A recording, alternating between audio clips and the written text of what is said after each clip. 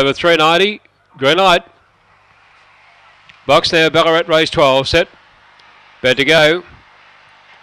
Racing.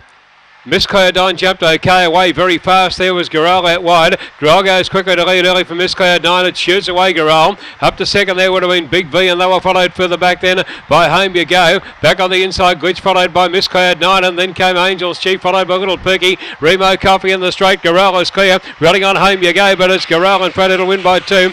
Second spot to go to Home You Go. Third. Looks like Glitch over Big V, and they were followed then by Angel's Chief, followed by Little Perky, and then came Miss Cloud9, and last in Remo Coffee. Time in the last 22:49.